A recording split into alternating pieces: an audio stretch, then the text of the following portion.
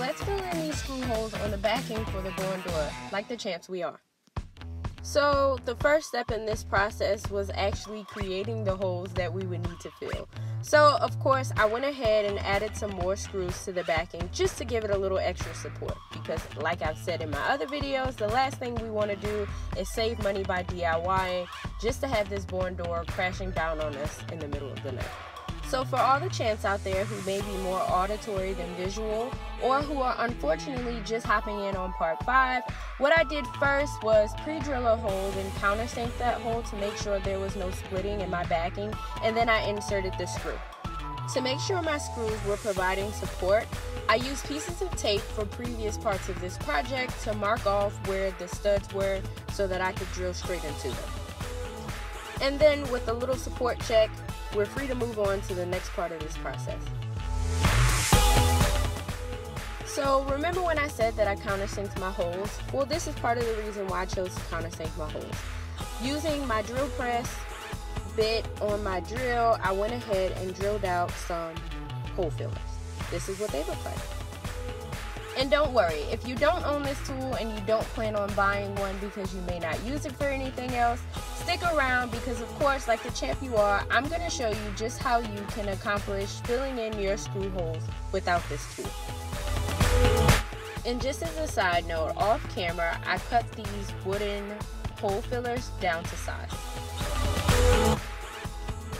After getting these wooden hole fillers cut down to size, I then returned back inside and started the next part of this process, which was adding a little bit of glue to the back of these hole fillers and placing them into the hole.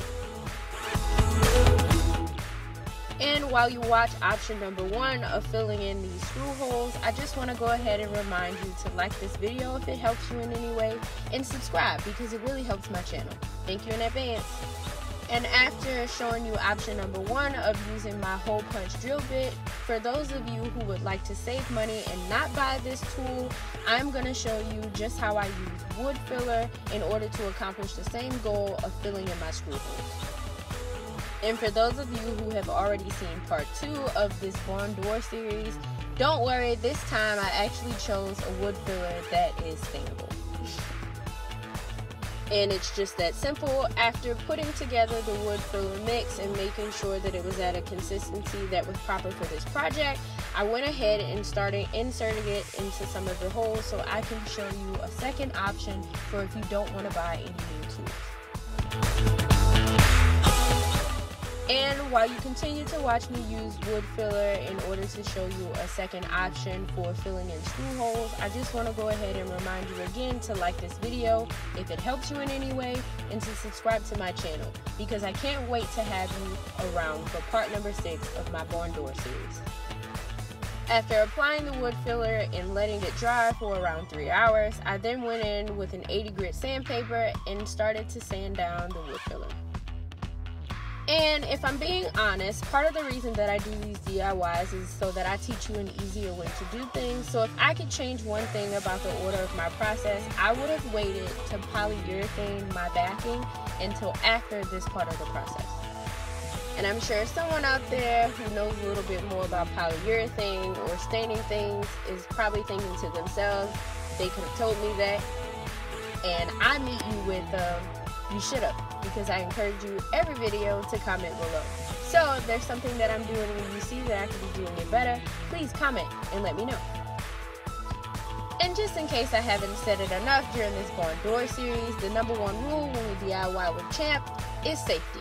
So make sure you apply those goggles, because now that I've shown you that it's possible to sand down this wood filler just using your hands, I'm going to move on to using some of my power tools, but feel free to continue doing it manually, that's fine too.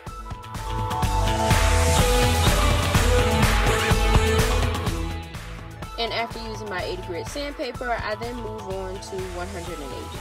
I have no idea why I inserted that picture, I just felt like it was necessary. You're welcome.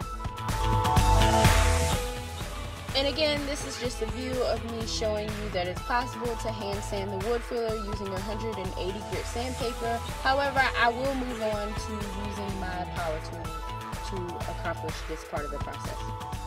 And I know throughout this video I only showed me working on one section of the backing. However, I did this to every screw hole on the backing. Following sanding down both the wood filler as well as the wooden caps, I went ahead and used a damp cloth to wipe down the backing to get off all the excess debris.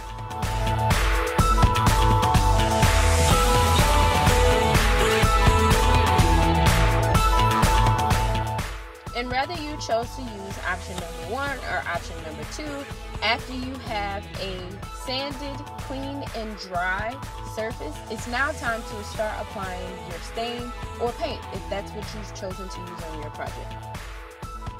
With safety always being our number 1 priority when we DIY with Champ, coming in a close second is saving money. However, on my next project, I will make sure that I use a better stain, because coming in a very close third is saving time when I DIY, and this stain took so many passovers that I definitely wouldn't choose to use it again.